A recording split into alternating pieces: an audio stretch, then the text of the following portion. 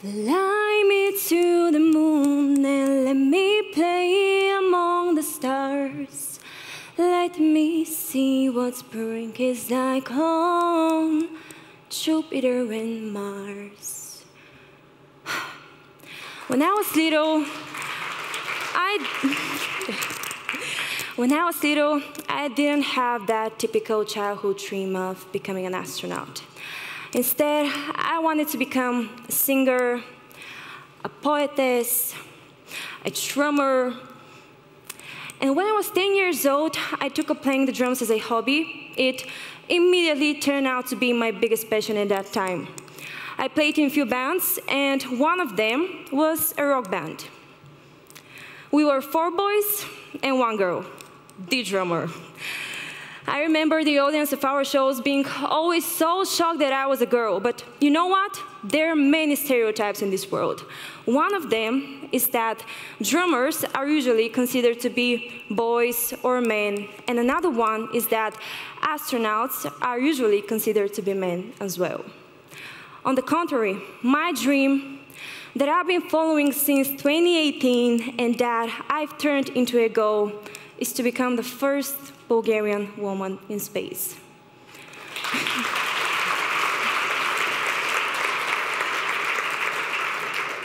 I know, some of you may laugh, others might ask me, why? Why would a girl dream to go to space? Well, let me explain to you why. In 2018, I was 15. 15 is a fragile age in which teenagers go to parties, discover themselves, get to know the world. But for me, this age was perfect because I realized that I did not want to be mediocre, and I set my ultimate life goal. I knew exactly how much hard work I had to put in to get to the final destination, space. But how everything started? Exploring the unknown universe is desire, primary instinct, driving force, passed down from the Greeks through Galileo Galilei, Einstein, Neil deGrasse Tyson. This same spark ignited in me while I was at space camp in Izmir, Turkey, a place that follows NASA's methods for training and preparation of the next generation of astronauts, scientists, engineers, and pilots. All trainees have different missions in modules of the International Space Station. They have a mission in the Space Shuttle Discovery. They're engaged in robotics, hydroponics, programming, rocketry, physical, body-demanding challenges, and also engineering challenges, STEM in general. I don't know why, but when I participated in this camp, I was devoted to it, even though that space was not my passion during this period of time. I wanted to try every simulator, write down the details of every lecture, and do as many experiments as possible. While we were there, we watched several movies provided by NASA, and one of them started with a quote, "Imagine that this astronaut is you." At that moment, I just felt it. I knew what my mission in this world was, to explore and go beyond my limits. I was the only participant invited personally by Meriton Chair, co-director and founder of Space Camp Turkey, to come back as a coach after reaching legal age with no competition for the position. So,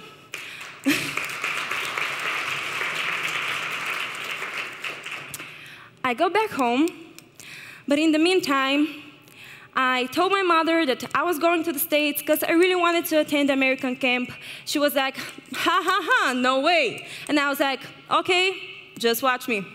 Now my mother is in the audience. Well, Mom, I'm here.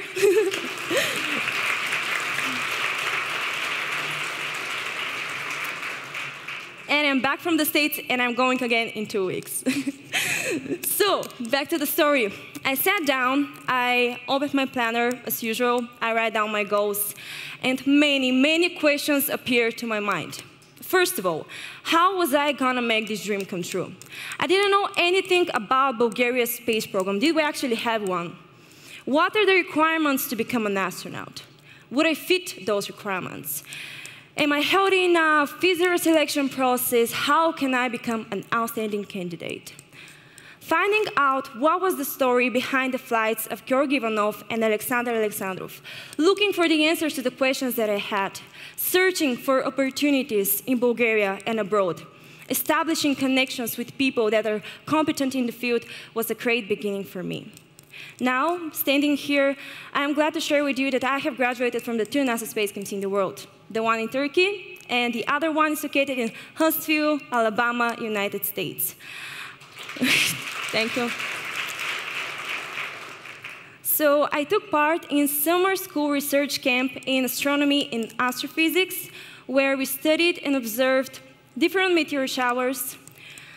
To be honest, I witnessed the most spectacular views of my life. And I'm talking about seeing over 500 meteors for 2 or 3 nights.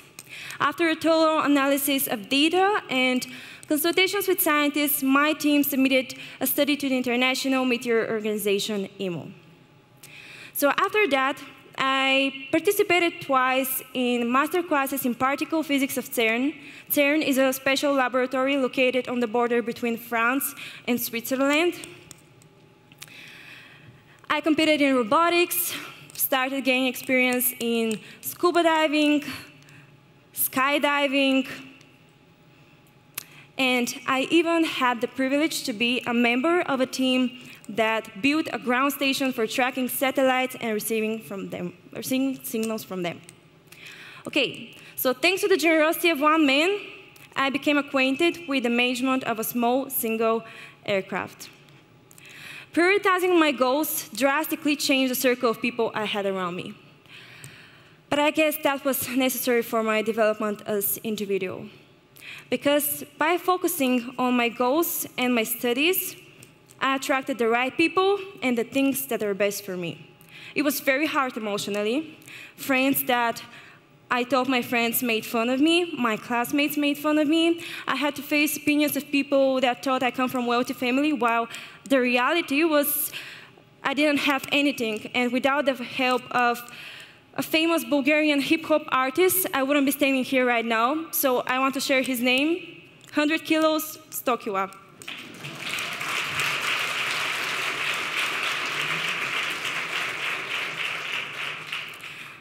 A very sincere moment that I had was a dinner with our first cosmonaut, Georgy Ivanov, and 2 Russian cosmonauts, Sergei Zalotin and Alexander Vozutkin, who actually graduated from Space Camp America, like me. So that's a proof that all trainees from the camp are motivated, and some of them become astronauts, engineers, scientists, and pilots.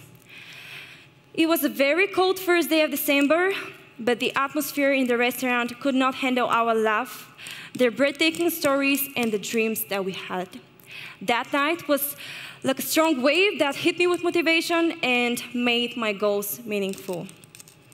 Meeting with Georgy Ivanov was like a basketball player meeting Michael Jordan, or a tennis player meeting Novak Djokovic, or a business person meeting Steve Jobs. So right now, I'm pursuing a degree in engineering physics and doing all this crazy training so as to acquire qualities, knowledge, and experience that will shape me into the best candidate in the next selection of astronauts. Speaking about the selection process, it is very complicated. You need at least master's degree, but I would recommend getting even a PhD since the environment is quite competitive. You need professional scuba diving certification, experience in operating an aircraft, language skills, mental health that has to be perfect, also perfect health. You need 20/20 vision, sanity, and many more. Imagine how hard it is for a woman to compete with strong men that are part of the military. I'm going to talk about the facts right now. 80% of the astronauts from the newest NASA class have a military background. Until 2020, 566 people have traveled to space, and only 65 of them were women. Astronaut applications are growing at an alarming rate, and I'm talking about thousands of people applying for one of the 10 or 12 positions available. Last year, the European Space Agency reported receiving over 23,000 applications, and 12,000 goes for NASA. And imagine, that's not my biggest problem. Unfortunately, when I started chasing this dream of mine, I came across many obstacles. Sadly, people think that it is pointless to invest in science and astronautics. We already have the cosmonauts, right? Why do we need another one? Well, first of all, it is an example of national esprit. It is a cause for pride. It is the future of humanity, and it must be the highest goal of a nation. If not metaphorically, then physically. Second, scientific experiments, research, observations are to make life here on Earth better. We need to get out of this bubble and think more broadly. 1 month ago, I had a phone call with our second cosmonaut, Alexandrov, and he explained to me that in the past, Bulgaria and the USSR had very friendly and partnership-oriented relations, but right now, that's just history. So here, I face my biggest problem. I am born and I live in Bulgaria. And don't get me wrong, Bulgaria is a wonderful country in many ways, but I don't have many opportunities here due to the fact that Bulgaria does not have a signed contract with the European Space Agency. And to be clear, there are 22 member countries. Guess what? Bulgaria is not one of them. And I know these are circumstances that might affect me in the future, but there are many Bulgarians out there who cannot qualify for higher work positions just because they come from a country that is not a full member, it's only an associate member, and these are people that are excellent in their job, but they just can't qualify for higher positions. So this prevents me from applying for internships and scholarships. And yes, I was mad about it. I wanted to find out who was responsible for this. I was determined to fight about my and our space future. And I could not think of a more brilliant idea than to talk to the President of the Republic of Bulgaria, Mr. Rumen Radev. Houston, I had an enormous problem. Yeah. It took me some time to realize that meeting with the president was not the easiest appointment to make.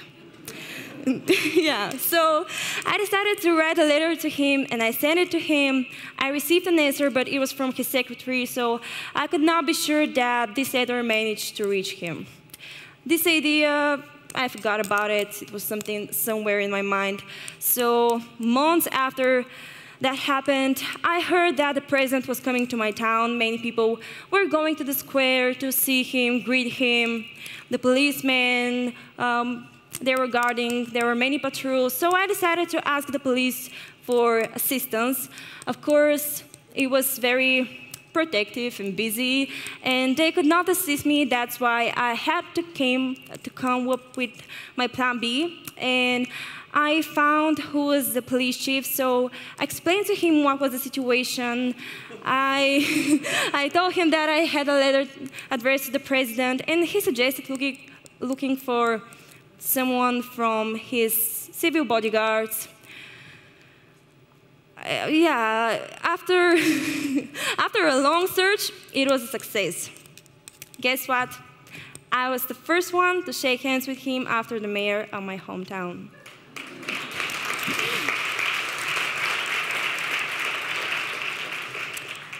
Even in situations like this one, we should not give up. We have to find ways, build doors, and search for opportunities. For the past 3 years, I had to make the impossible possible. I had to be adaptive, insistent, and ambitious. And now I'd like to share some examples of this right now with you. So 2 years ago, I got accepted into a space academy, and I had 48 hours to find a big amount of money. So of course, I was in panic, I was shocked, I was scared, I was worried, but I decided to go to school and explain to my teacher that I had something more important than her class. I was an excellent student, so that was not a problem. And she was very kind, very supportive. And I wrote over 50 letters to potential companies and sponsors. And by the end of the day, I succeeded in finding the money that I needed. Okay, now,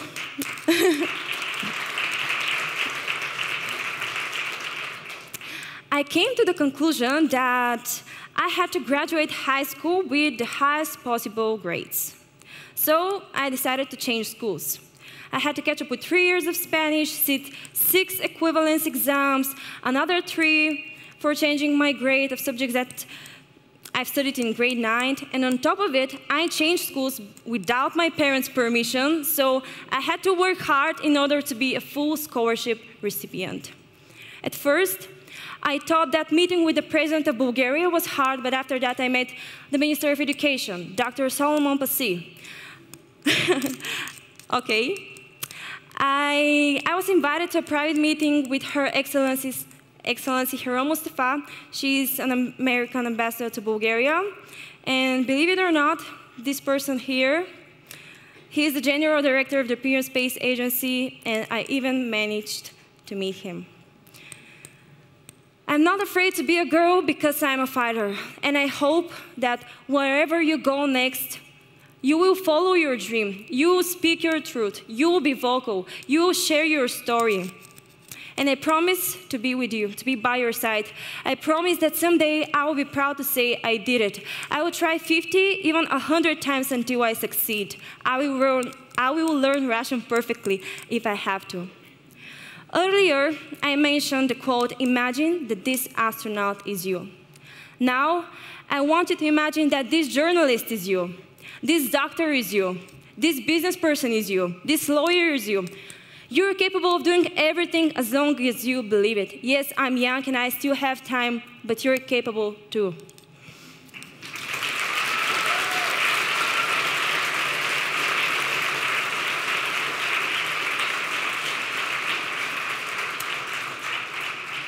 I'm gonna quote my favorite astronaut, Chris Hadfield. Every decision you make, from what you eat to what you do with your time tonight, turns you into who you are tomorrow and the day after that. So look who you want to be and start sculpting yourself into this person. Sofia, it's Commander Ivanova.